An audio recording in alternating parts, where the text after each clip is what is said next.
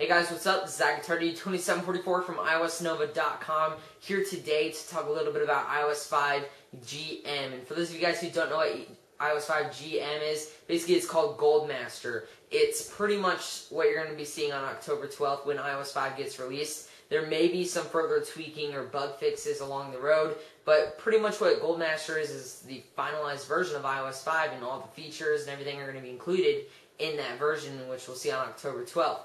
And I've been receiving lots of questions about how to download it, where you can download it, and how to put it on your iOS device. And although it's a couple of days away from the iOS 5 release, many people want this Goldmaster beforehand because, you know, it's something that people are on the edge of their seats for, and they just want it now. In this case, I'll be showing you guys where to download it, how to download it, and how to put it on your iOS device. So first, of course, is how to download it and where you can. You're basically going to need two downloads for this tutorial. Simply to get iOS 5 GM for all the iOS devices, head on over to iOSnova.com/firmware. That is my website, so you guys can go ahead and check out the link in the description below. In that case, you're going to have all free downloads. This isn't going to cost you anything. I use these downloads personally myself. In this tutorial, that's what I'll be using. We have iPad 2 CDMA, iPad 2 GSM, iPad 2 Wi-Fi, iPhone 4 CDMA, iPhone 4 GSM, iPhone 3 GS, iPod Touch 4th generation, and iPod Touch 3rd generation. Those will link you to a mega upload, and then you'll just simply download it from there.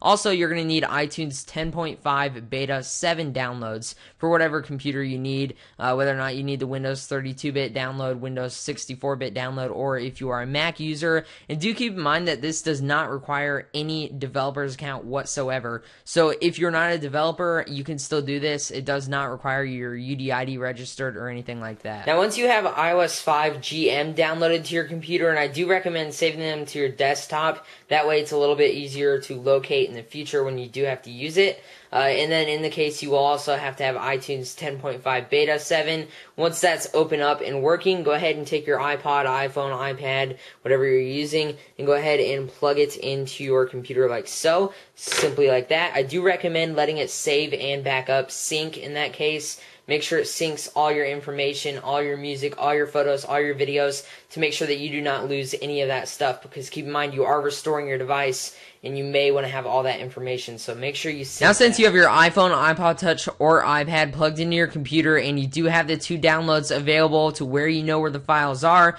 you need to go ahead and go into iTunes. And within iTunes, you can see that I have my iGuitar iPod open there, and then here's the information, and there's the restore button. But first, like I said, before you do that, if you don't want to lose any of your data, because a restore will take away that data, basically you're restoring to the iOS 5. So it's going to take out everything, including your contacts, apps, music, movies, TV shows.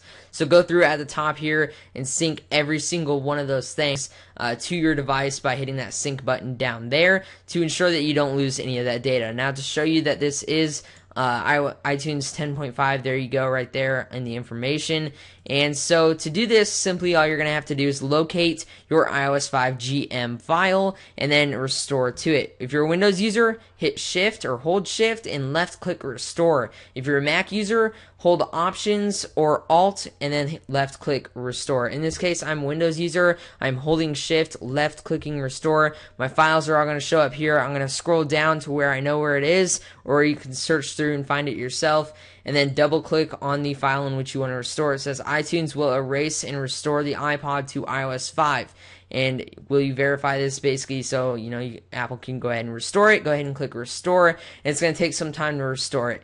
Once it gets done restoring, I'm going to go ahead and skip through because it does take a while. Like I said, I'm going to be showing you guys that it is running iOS 5. So there you have it. This is my iPod Touch 4th generation that I just did the iOS 5 restore on. And here we have iOS 5 GM. Basically, you just go through the whole entire setup.